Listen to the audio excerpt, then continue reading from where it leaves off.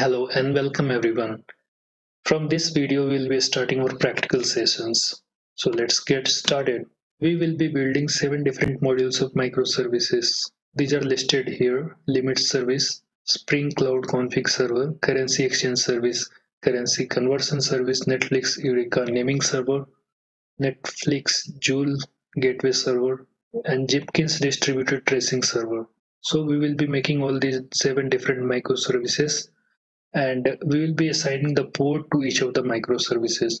So we have written all the ports in a separate place in a GitHub so that it will be easier for us to maintain. And this link I will be providing in the description. You can take it from there. We will also be adding endpoints associated with each of the microservices just below this one. You can get all the endpoints from there, or you can create your own endpoints. I will just be keeping it here so that it will be easier for me to maintain in future. Now let's move on to the next step. As I told in the beginning, we'll be developing everything from the scratch. So I will not even skip one step. So let's start it from the beginning. First of all, you will be needing a Spring tool suite, that is a IDE for building the Spring Boot applications or microservices applications. If you are having Eclipse or NetBeans, you can very well use that. Now this is Spring Tool Suite 4 that I'm using. I'm also keeping the theme to black. It will not be having much brightness. I will increase the font size as well. So let's go on to create our first application. First, we will be creating limit service, that is our first microservice, and it's nothing but a Spring Boot application. So let's go on and create our first microservice. Click on New, Spring Starter Project, and you need to have a working internet connection. Give the name of the project. Now the artifact will be automatically coming here. The group name, I will keep it com.techno tab, my channel name. Then I will be keeping the package name in this format, limits. Now click on next. What all things we'll be needing here? We'll need a web. So this is Spring Web. We'll take DevTools. For now, let's take these 2 services only. We will create the project. Click on next and click on finish. So when you click on finish, it will show the progress in the progress bar. If you are downloading this version of Spring for the first time, then it will take some time to download. So the application is fully downloaded and you can see a boot and a DevTools extension. This DevTools extension we have added because whenever we are making any changes in our code, we don't have to manually go and restart the server every time. It will pick up the changes and it will restart the server. So this is the folder structure. It has got a src main Java folder that is having our application and the resources folder, test folder, the JRE libraries, Maven dependencies we have got here, and the POM file. Let's see the POM file once. I will increase the font a bit. In the POM file, we have got a parent tag that is having all the information about our Spring Boot versions. Spring Boot starter parent, then the version is 2.2.2. The name of the project that we created, group ID, artifact ID, and this description. You can change that later. The Java version is 1.8. Then the dependency that we added is a Spring Web Starter and the DevTools. And this dependency, Spring Boot Starter test, is automatically added. And that's all about POM XML. Now we have got the project. Let's make sure that our project is running fine. So the Spring Boot application comes with the embedded Tomcat server. So you don't have to externally download any Tomcat server. You just need to go to run as and start it as a Spring Boot application.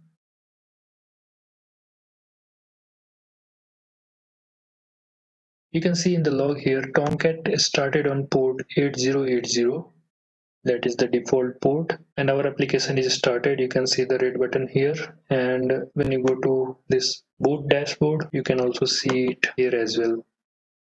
See this up arrow mark, that means that it is up, and on the port it is showing here. So our application is up. Now let's move on to next step.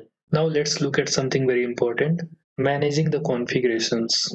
There will be multiple microservices talking with each other, and there will also be different environments related to each of these microservices, like a development environment or QA or a stage environment or production environment. So it becomes a very challenging task to maintain the configuration of all these environments at one place, and that too when we have a different amount of load at different time. Say that currency calculation service is not having load at the current point of time, but at the same time the currency exchange service is having more amount of load. You can see this as during the festival times, Amazon is having more load on its server. So those kind of configurations, it becomes very challenging to maintain. So in that case, Spring Cloud Config Server comes into picture. So this Spring Cloud Config Server will be a common microservice that will be talking with each of our microservice. This Spring Cloud Config Server will be talking to our Git repository, where we will be storing all our environment related configurations at one common place. This will save our most of the time and confusion, and this is the best approach that we use in our real life projects. Now here we have already created the limit service. So our ultimate goal for now is to connect it to the Spring Cloud Config Server and get the values from the Git repository. Let's go ahead and do that. So this is our Spring Boot application. Now let's go to application.properties and give it a name to our application. We have given this name limits service. Now you can give the port number here as per your choice, but what we have done, we have defined that limit service should be on the port 8080. So I will not change the default port, which is 8080 here. Port number will be same. Now let's go ahead and create a controller class where we'll be storing our limits. Let's name it as limits configuration controller. Click on finish. And we should have kept this in a separate folder. No worries, we will create one more package and we will name it controller, and we will move this controller to this package. So this is a controller, say REST controller, and we will be creating a method. So what method we will create? We are going to create a maximum and the minimum limit. So let's define a public method first. Public limits configuration return limits. Obviously we don't have the limit configuration as of now. Let's go ahead and create the class limit configuration in the package bean. Let's give two limits, the maximum and the minimum. Private int maximum and minimum, and let's create the setters and getters for this class. Go to source and click on generate setters getters, select all and generate. Let's define a private constructor as well. And in the controller class, let's give this method some endpoint, get mapping, and the endpoint that we are going to expose is limits. So this method will return something. Let's add a return statement and change this return to return the limit configuration, two values, actually new limit configuration with two values, that is maximum and minimum. Let's hard code these values first. 1000 is maximum and 99 is minimum. This limit configuration will be taking these two values, the maximum and the minimum. And the limit configuration, we have not generated the construct. Let's go and generate the parameterized constructors. Go to source and generate constructor using field and select maximum and minimum and generate. Now let's go to limit service, save this, and our application is automatically started at port 8080. Now go to browser, Google Chrome or any browser, and hit localhost colon 8080 and this endpoint,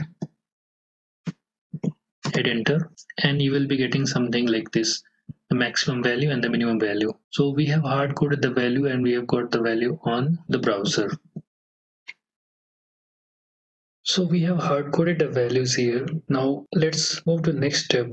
We will not hard code the values here. We will set the values in our application.properties. So go to application.properties and here you define your values. How do you define your values? You have to give your application name dot minimum or maximum equals, and the value I'm keeping, let's say minimum is 10 and the maximum value is 1000.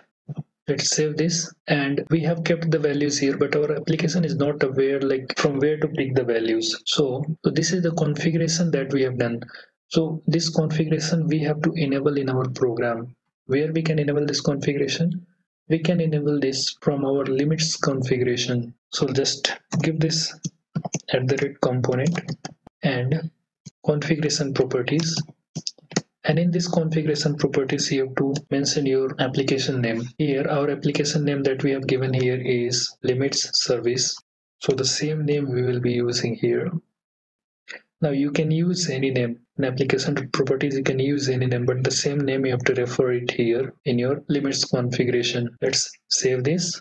Now in our controller class, we have to pass this maximum and minimum value. So how we can do that? We have the setters and getters here. We just have to get those two values. So first of all, you have to call this class limits configuration in your controller class. How we can do that? We can just call it as private limits configuration and give it a name and just auto wire it. Now you can use your limits here, limits.get maximum and limits.get minimum. Save your application. The changes are picked up and the server gets restarted automatically. Now let's go to our browser and try to refresh it. So now you can see the maximum value is 1000 and the minimum value is 10. That is coming from our application.properties. Minimum 10, maximum 1000.